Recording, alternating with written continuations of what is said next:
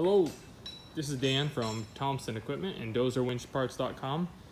Today we're continuing work on a couple of Carco 70A winches.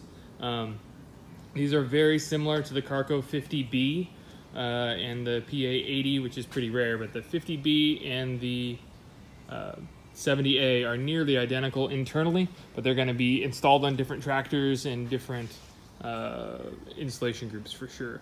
These are both 4-shaft winches. The key to these two is this winch here is a 70A, but it's old. There's a serial number brake, and you can see it. This is the brake housing. You notice this brake housing has the holes in the side and the ribs there on the outside, but the holes in the side are key. See, there's the inside of it. This is the older design. This was used, you can give us a call and I'll tell you the serial number brake. But if you look in your parts manuals, you'll note that there's a slotted and a splined clutch and brake assemblies.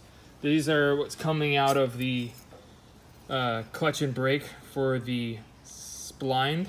This is the separator plate, which you can see is the teeth on the outside and the friction teeth on the inside. Obviously the frictions are going to remain the same for both of them, but the housing, some of the O-rings, seals and such, and the separator plates are totally different. You'll see why in a second. If we run this over to the newer style, there's the brake housing again. As you can see, it's a totally different design. Instead of the holes, you've got the notches cut out, and there's your separator plate here for the brake and the clutch. I'll show you how this goes. These little outer tangs, I can get them to drop in there. Got a rag. There they go. You'll see all your friction separators are going to be stacked in here, and these little tangs stick through the slotted end. This is the new style. Here's the old style. Oh, Jason, yeah, you're walking by.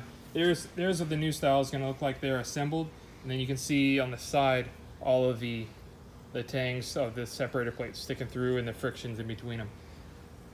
That's an assembled clutch pack that's going to go in this winch, and then we'll get to the brake here in a second. But yeah, note that when you're ordering parts, be sure to check your serial number, because I'd hate for you to try and order these or try and order the new style and then find out that you needed that.